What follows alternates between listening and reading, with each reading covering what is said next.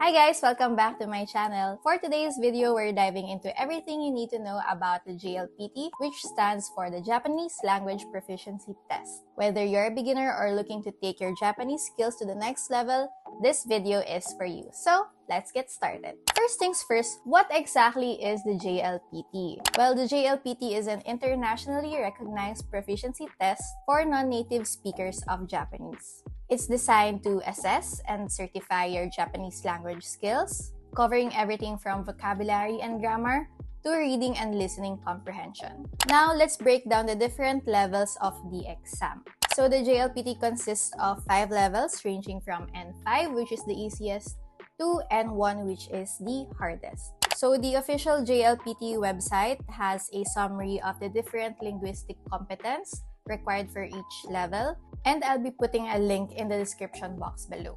Now, let's talk about the test sections. So, the JLPT places emphasis not just on your understanding of the Japanese vocabulary and grammar, but also on applying this knowledge in different real-life communication situations. So, the exam is divided into 3 sections. First is language knowledge, second is reading, and third is listening comprehension.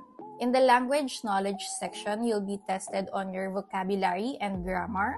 The reading section assesses your ability to understand written Japanese, while the listening section evaluates your listening comprehension skills. So, test sections and test times differ depending on which level you are taking, and then the questions in each section of the test are classified depending on the skills that is being evaluated.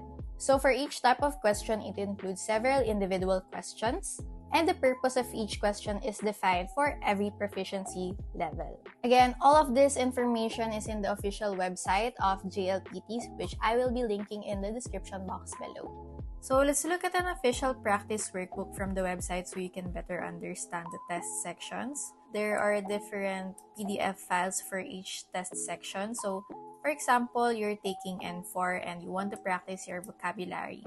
So this is the Mondayoshi, the questionnaire booklet for Moji and Goi. So for this test section, there are different test items. So you can cross-reference here what is the type of test item. So for Monday 1, for N4, it's kanji reading. So you would know that the purpose for this part is how to read the kanji.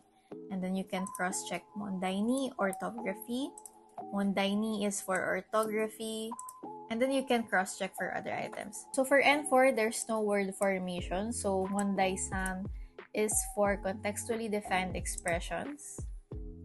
Okay, now let's dive deeper more into the JLPT and talk about test scoring and results. So when it comes to the JLPT, understanding how the exam is scored and interpreting your results is crucial. So let's break it down. So each section of the exam is scored separately, and your overall score is determined by your performance across all those sections. So for levels N1, N2, and N3, there are 3 sections for scoring, which is language knowledge, reading, and listening.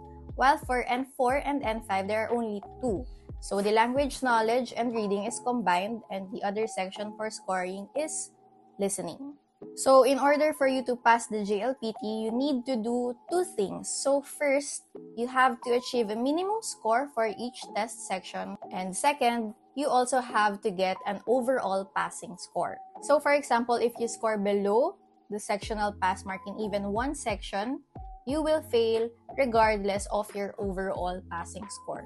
So for example, if you scored high in reading and then low in your language knowledge and your overall score is passing, you will still fail. So just keep in mind that the passing criteria may differ depending on the proficiency level that you are taking. So now that you know what to expect from the JLPT and how it is scored, let's talk about how you can apply for the exam. So the application process may vary depending on your location, but generally you just have to visit the JLPT website and then follow the instructions there. You can register anytime for My JLPT in the JEES website. Log in and apply for the JLPT test you plan to take and then pay the test fee. So payments can be made via credit card, bank wire transfer, or at a convenience store. If you are taking the test overseas, first check where the test is available as well as the local host institution and where the test site is located. So I'll be putting a link in the description box below, a list of local host institutions and test site cities. From there, you can verify the registration process with the local host institution and just follow it. So for this year, 2024, the exam will be held on July 7 and December 1. And there you have it, your ultimate guide to JLPT. So whether you're studying Japanese for work, school, or just for fun, taking the JLPT can be a great way to measure your progress and set language learning goals. So if you found this video helpful, don't forget to give me a thumbs up and subscribe to my channel for more Japan content. Thanks for watching and I'll see you in the next video. Bye!